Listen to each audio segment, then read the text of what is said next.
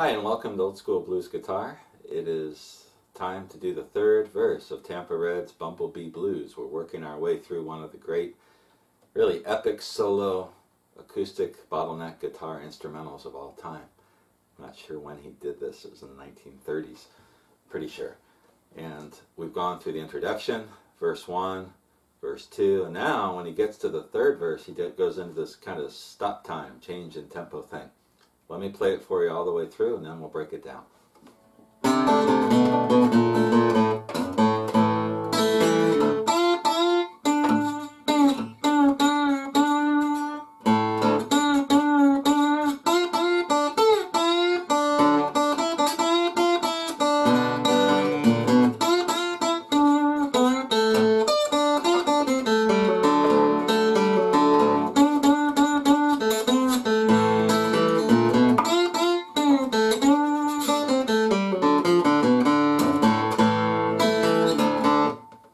Now that's my version of the second or the third verse. There's some differences there, and there's a couple parts. I am going to try to tab out this entire song note for note, and you can listen to the original and use the tab.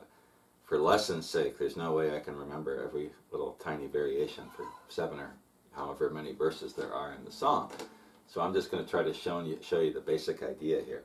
So the stop time part, he goes into this from the introduction, or from the turnaround.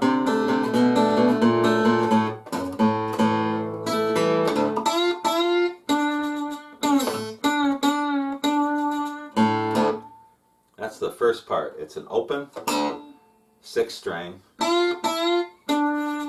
twice, 2nd to 3rd fret on the 1st string. Really makes that 5th fret of the 2nd string moan. And the bass, if you listen real carefully, he's just kind of tossing that in whenever he has an opening. And sometimes he'll use his finger and brush the open strings, kind of get a chord feel. So what I'm playing is and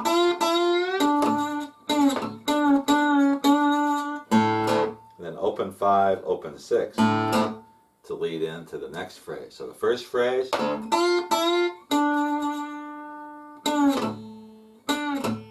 I do that,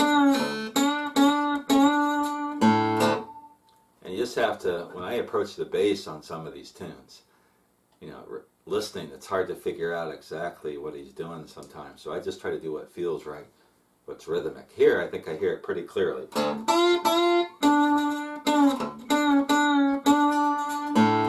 This part, just going back and forth between the sliding it, kind of smearing it from the 5th to the 4th.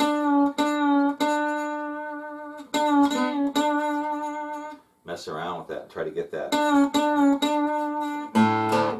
Then the bass, and then he does the same thing.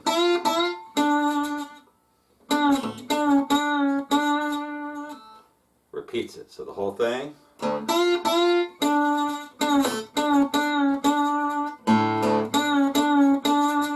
He does that. So it's 2nd, 3rd, open, 7th fret, smeared up, and that's going to end up that first verse. So let me do the whole thing for you.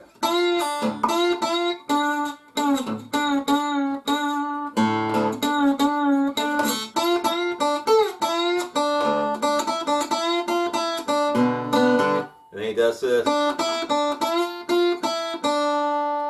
So it's open, 1st string, 2nd fret, open, 2, 3, 2, open. You just got to listen to that, check the tab. And then the G7th chord.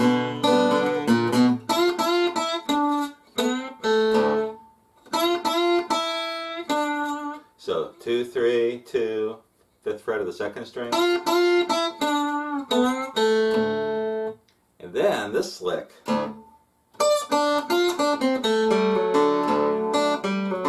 It's something like this.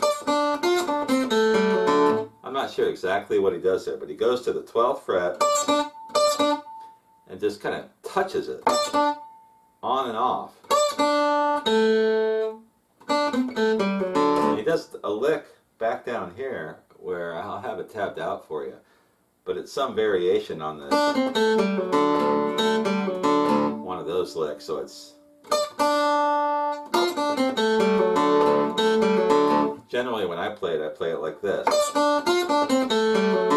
So I do slide on and off, then do it again at the 3rd fret. I like that.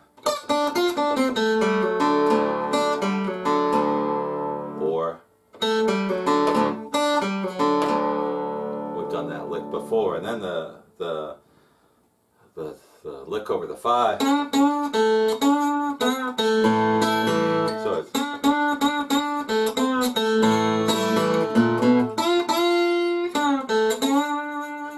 that's really cool. So it's I gotta go back and get this in context.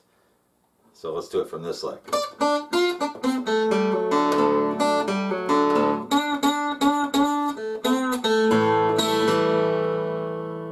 He's doing the A7th again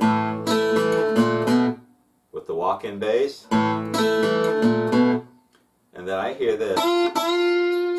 So it's 2, 3, and then hold it on the 3.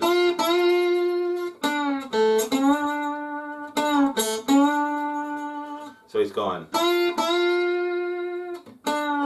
sliding from the 5th to the 4th on the 2nd string, open, and then sliding back 5th and 4th. Now in his version he does, I'm not sure exactly what he does after that, but I usually do this.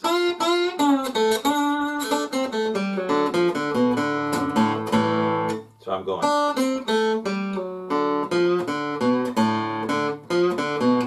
with this little bouncing bass thing from the 3rd fret of the 4th string, open, 2nd fret of the 5th string, open 4th string, into the turnaround. But you could do a lot of different things here. Again, you learn all this stuff and you put it back together the way you want to it. So it's like, you could do that. I think he does something like this.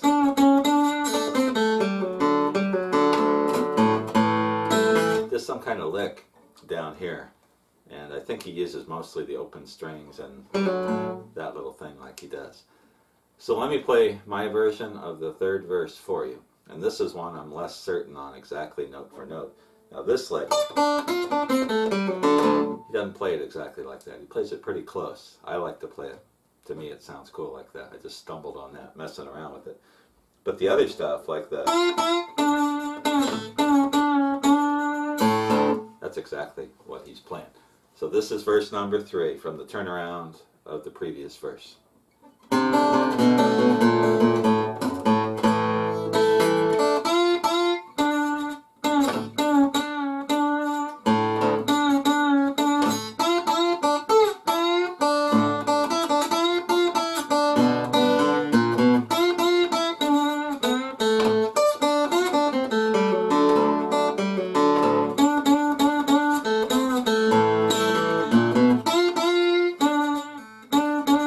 Whoops.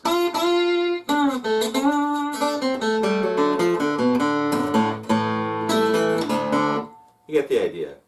And again, you just have to play what feels good to you and what sounds like music. Someone gave me that advice once, you know, don't sit there and try to copy it note for note. You got to be able to play it like music so it sounds good. And if you play it and it sounds good, then it's music and it works. So for Tampa Red's Bumblebee Blues, there's so many little variations on some of these ideas. So this simple idea, or he just keeps mixing it up throughout the tune. So I'll try to teach you as many of those variations as I can as we go along. When I come back, we'll do the 4th verse and we'll keep moving. They've got 4, 5, stop, 6. So I got like 4 more verses to go. Lots of good stuff here. See you soon.